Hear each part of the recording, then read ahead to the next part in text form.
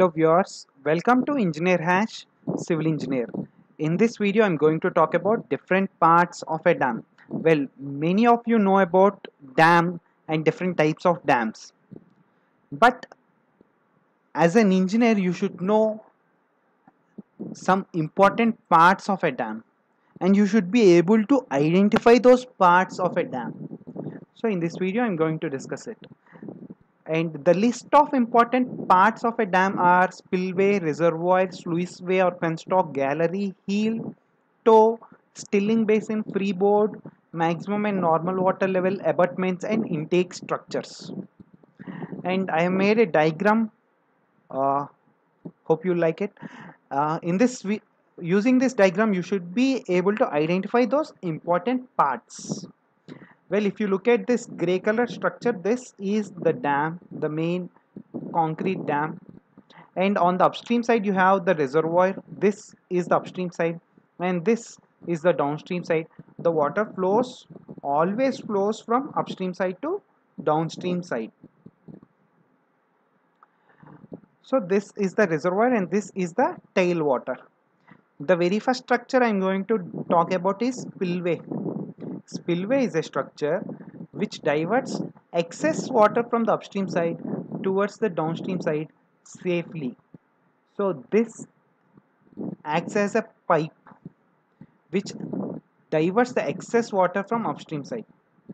So normally this bottom edge will be the normal water level, but at the time of floods this water level is raised and reaches the maximum water level.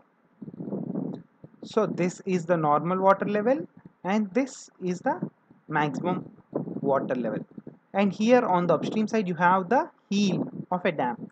On the downstream side you have the toe of a dam. And you have the freeboard from the maximum water level to the crest. This part is the crest of the dam. So from maximum water level to the crest of the dam we call it as freeboard. And you have a gallery, an access gallery. This is an access way to the internal structures to access the to identify the problems of the power hose. This is an access for engineers or laymen. And here you have penstock or the sluiceway. Penstock or sluiceway is a pipe which collects water from the upstream side and used for the generation of hydroelectricity in the power house. This water is used to run the turbines and generate electricity using this powerhouse and leaves water into the downstream side. So that is the purpose of the penstock or the sluiceway. Both are the same. And here you have the stilling basin. Stilling basin is used to prevent the erosion caused by the water from the spillway.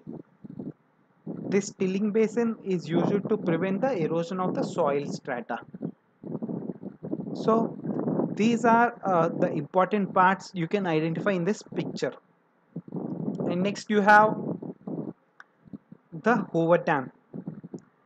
This is the picture of a Hoover Dam. Here I am going to discuss about abutments. These rocky structures are called as abutments. All the force exerted by the water on the upstream side is diverted to these strong abutments. These are the abutments, these rocky structures. And here you have intake towers.